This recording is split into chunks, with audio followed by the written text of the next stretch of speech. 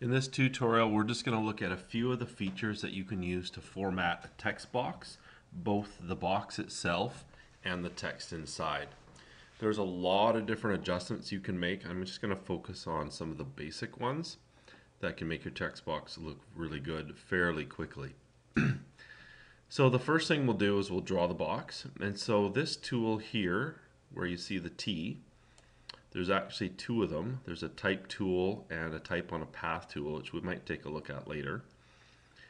And that's the tool that allows you to both draw the box that you want to type in and then place it where you want in the document. And we talked about guidelines previously in the other tutorial.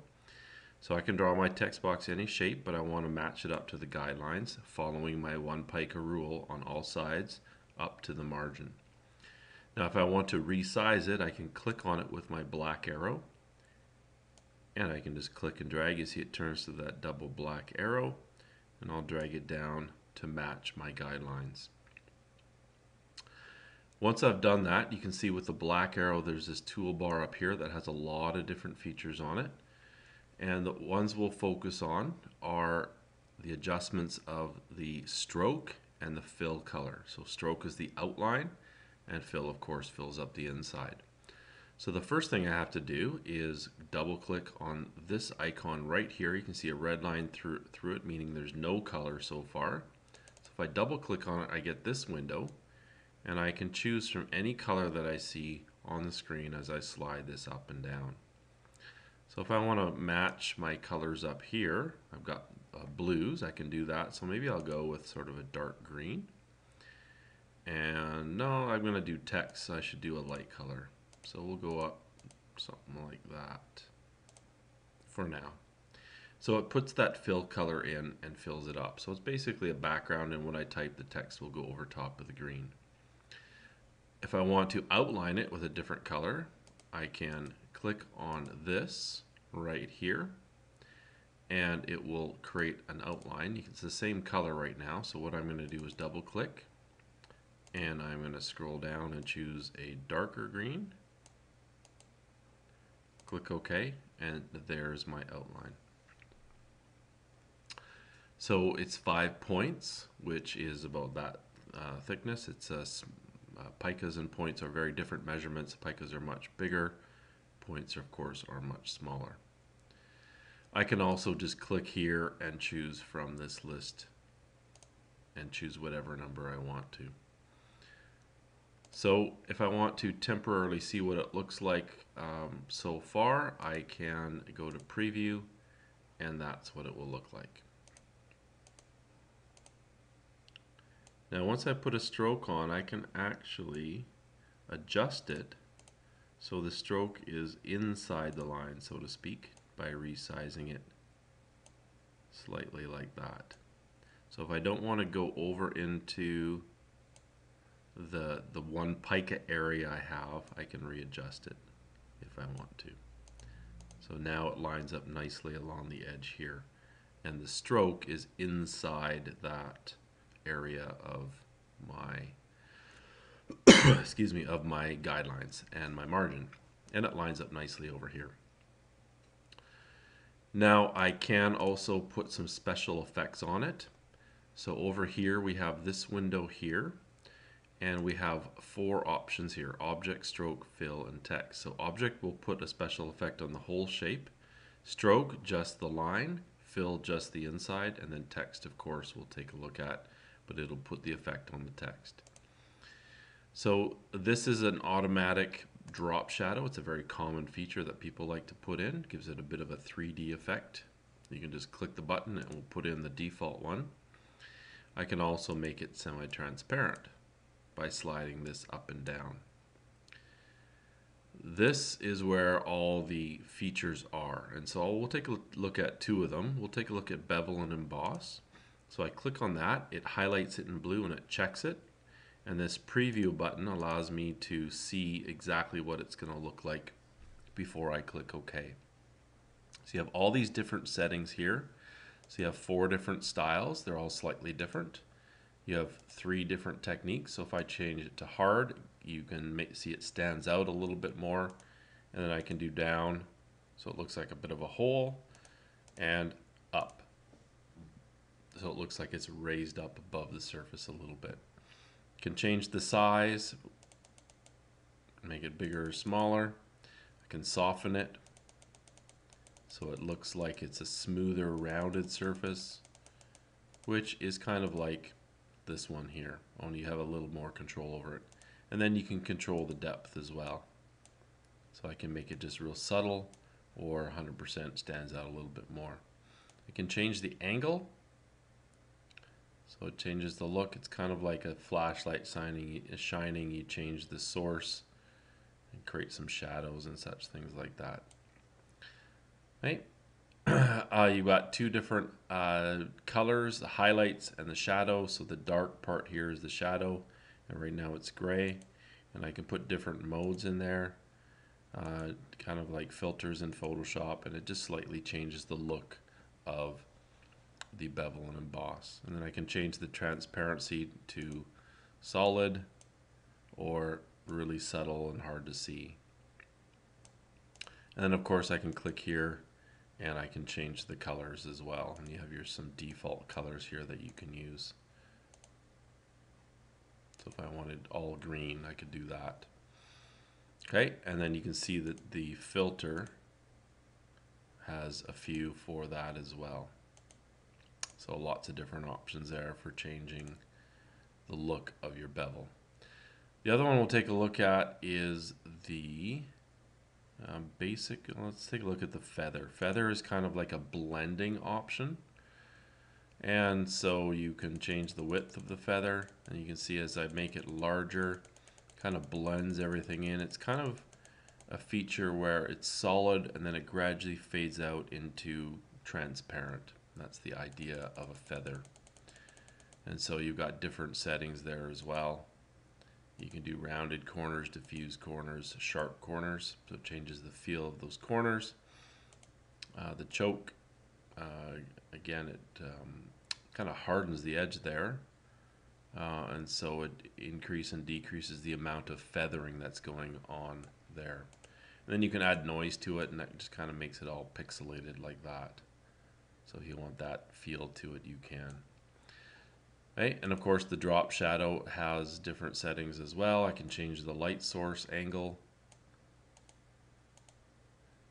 You turn on use the global light feature.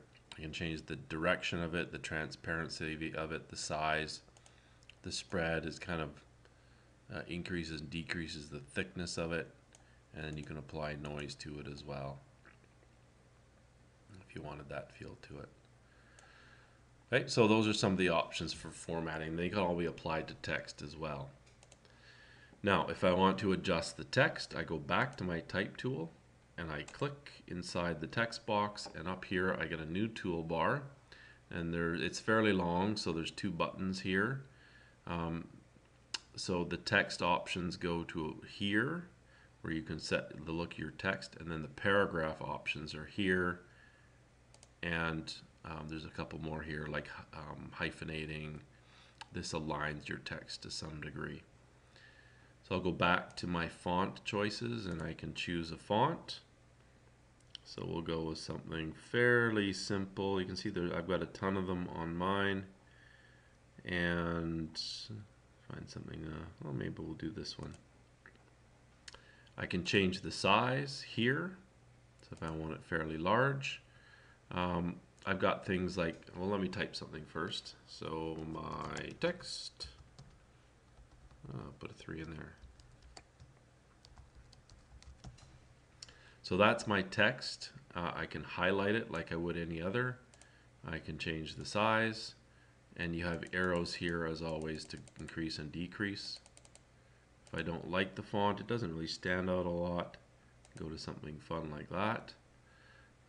You'll notice that also right below there's this regular menu here. So if I do something like Arial, I've got lots of different options. So bold, italic, narrow, those typical ones you find in Office and other word processing programs. I'm going to pick one that's a little more fun, and then I can change my, so I've got all capitals. I can do superscript and subscript with these buttons here. I can do all capitals, but except for the first one, these are smaller. And then strike through, underline, of those options there as well. The other one that we'll take a look at, you can kind of play around with other ones if you want, see what they do. But I'm going to change the color. So if I want to change the color of the text, I can do that just simply by highlighting it or setting it before I type and choosing my color and then taking a look at it. There's two ways that you can adjust where the text is. In fact, I'm going to use this one up here instead.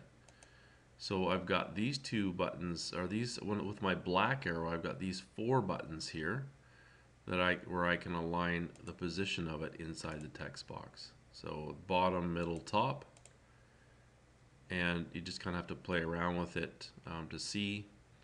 And then this is double spacing. So whichever one kind of places it where you want to, you can play around with that. And the size of the text box matters too as well. If I drag it up a little bit, then of course it'll cut off the top and the bottom as well. Okay, so aligning it to the middle and then resizing your text box to fit. You can see it's there's a lot of different options you have there. And so I'm going to click it up at the top. This text seems to have a padding up at the top, and so pretty even from top to bottom in terms of my spacing there. The other option, of course, is to go back to the text tool, and you've got left, center, right. If it's a paragraph, you can do things like justify, and then you can have it where if you're on the left, it makes it a straight kind of lined up on the right hand side, and then your indents and things are on the left. So you have those features there as well. So that's pretty much all you'll need to know for text fonts. If you want to put special effects on them, you can as well. So I click on my text box with the black arrow, and I can go down to text, and then I can put things like a drop shadow on the text. I can bevel and emboss it as well. It's a little hard to see, but it kind of blends some other colors in and makes it basically rounded, like it's three-dimensional popping up from the stage. Right? So all those things that applied to the text box can also apply to your text. So I can put in a drop shadow and then change it. Got different features here. Oh, sorry, click now. I just made the classic mistake. So I need to click on the drop shadow menu here so I can see the drop shadow on my text. And then I can go in and change the position of it, the distance away, the transparency. And so you can just create different effects on your text there. They're really great for titles and those kinds of things, but for paragraphs, you don't want to use these options because you want to be able to read it. But these are fun to have for some of your titles. So that's pretty much all that you'll need to know for getting started working with text and text boxes. Of course, you don't have to put a fill color in if you don't want to. The nice thing about these colors, if you want to use this color again, what you can do is double click and then click on Add CMYK, which stands for cyan, magenta, yellow, and black. I can add that swatch so I can save it essentially. Click OK, and then I can choose it from this list here. So there's that swatch I just saved. It saves them in order, top to bottom. So if I wanted to apply it to this text box, all I have to do is go down to the bottom, find it, and it will apply it, and it will match perfectly. They look a little bit different because of the color of the text and the effects I put on it, but essentially it's the same color. So there you have it, text boxes, all you need to know, hopefully.